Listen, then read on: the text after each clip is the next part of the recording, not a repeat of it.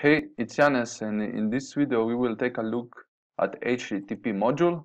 So we will be continuing our Tour of Heroes tutorial, and we will take a look at promises and observables. Since we don't have a web server backend in our application, we will be simulating it with in-memory web API.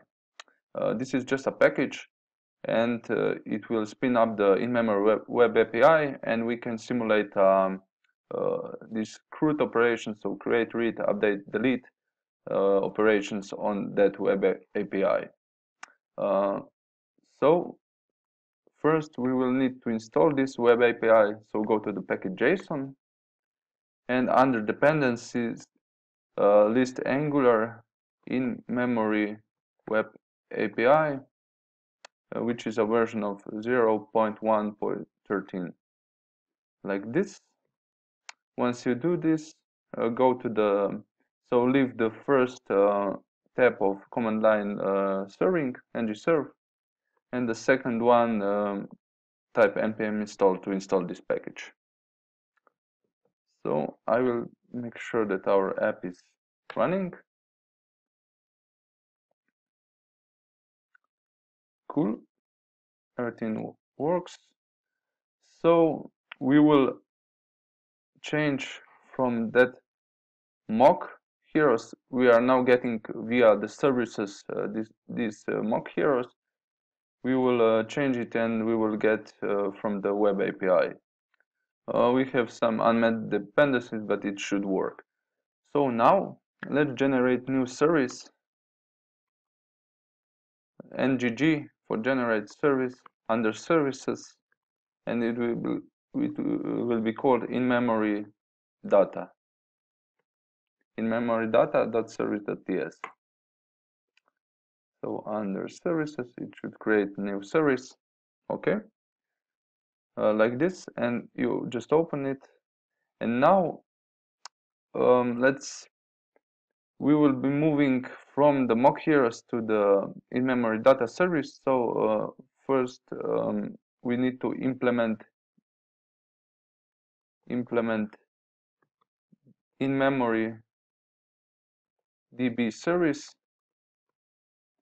In-memory DB service is in the package we installed. So Angular in-memory web API, like this, in-memory DB service. And now we implement the createDB method, and here we just paste the heroes from mock heroes. So mock heroes, copy and paste, go back, and now just paste it and change const to let, like this, let heroes with lowercase, like this. And we need to return them, return heroes, like this. And now we can delete this mock heroes.ts because we won't need it anymore, like this. Since we created a service, the CLI doesn't provide it yet, so we need to go to the app module.ts, and under providers, under imports,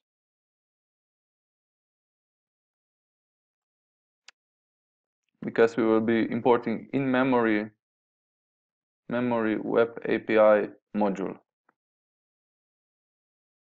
Okay, and we can import it from, similar to the before DB service, we import it from the Angular in-memory web API, like this. In-memory web API module, like this. And now we pass here for root, and we pass the created in-memory data service, like this. Okay,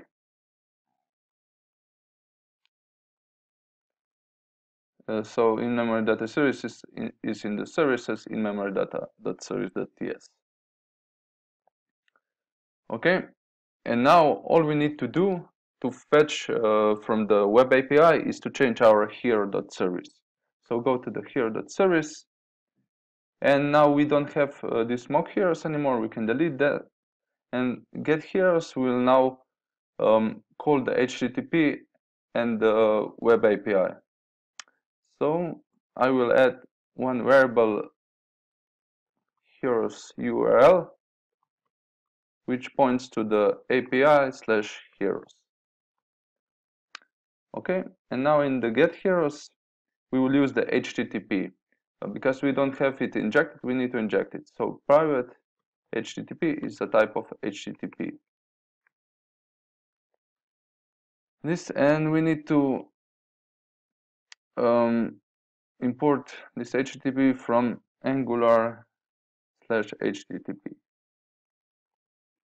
This. Okay, and now we can call return this dot HTTP dot get, because it's a get method, this dot URL, here's URL, and since this get returns a promise, returns an observable, we need to convert it to promise, so our code will work for now. So we call toPromise. This toPromise is a RxJS operator, so we need to import it from RxJS add operator toPromise. Okay, we already have RxJS in our project, so it will be okay. toPromise, and now we can use then. We get the response. Since response is in the JSON format, we need to convert it to the JavaScript objects. So .json and .data is our data, and we format it as hero array like this. And if we have some error, we will use the catch part of promise, and we will call the handle error like this. And now let's implement handle error. So private handle error, we get the error, and this is a promise too, promise of any, like this. And now let's just console.error our error, and let's return promise.reject error.message like this. Okay, so there was some error, so go to the in-memory data.service.ts and wrap this in the curly braces, so to return heroes. Okay, great. Now let's go back to the hero.service.ts. So we get the all heroes in the dashboard or the heroes normally, but if I click on the specific hero and details, we still get this the old way. So to get all the heroes and then filter, we will now use the another method to get a specific hero. So under the get here, we get the ID, which is good, but now we will call this .http.get and URL. Now we need to point this URL to a specific hero. So I will create const URL is, and now we will use the new feature of ECMAScript 6, I think, is backticks, and we will use the string interpolation. So like this, curly braces, this dot heroes URL, and we will add slash and $sign and ID. So the ID we get into the method like this. And now we'll call on this URL again to promise, because it returns an observable promise. Then response response is similar to before, response.json.data as hero, because now it's one hero only. And if it's an error, handle error like this. And now this should work. I will navigate to the dashboard and click on a specific hero.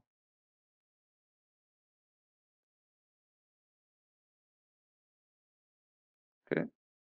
Now I get only this hero. It takes a while because this in-memory API is a little bit slow, but we can see it's working. Okay. Now we want to create a full CRUD app. So create, read, update, and delete. For now, we have read functionality like this, but we want to update these heroes too. So we will add an update form. So first thing will be to just add a save button. If I click on a specific hero, so in the hero details, we want to have a save button here. So let's go to the hero detail.html and duplicate this button, call it a save, and save like this. Now let's go to the hero detail.ts and implement this save method. So save.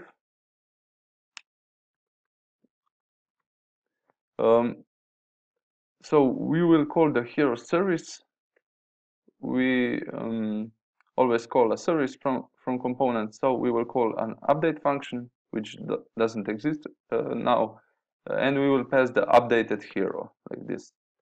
And on the, because will be a promise, on return, we will just go back. So we will navigate to the last location. So I will save and I will be redirected to the dashboard like this. And now let's implement this update method on the hero service. If I go to the hero service, under get hero, I will create update. Update will get the hero from parameters, and I will return a promise with a hero like this. And now I also need to correct the URL because we are not getting or updating all the heroes, but a specific one. So I will copy from get hero and I will correct this to the hero.id. So ID of the past hero like this. And we also, because we need, our web API is accepting only application JSON, and we need to add headers to our HTTP request. So I will create a new private variable. Headers is new headers, and we add object with content type is application JSON.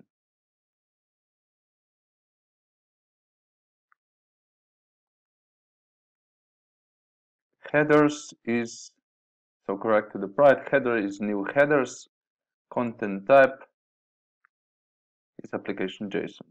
Okay, like this. And we need to import headers from the HTTP. So HTTP and headers. And now on the update, we specify, we return the this.http .put, and we pass the URL, and we call JSON.stringify, so we convert from the JavaScript objects to the JSON like this. Now we call the dot to promise dot then, and we get back the hero like this, and in the case of the error, just this dot handle error like this. Okay, and now we can try out if this works. So when the app gets built, we can navigate to specific hero, change it, save, and this gets updated like this.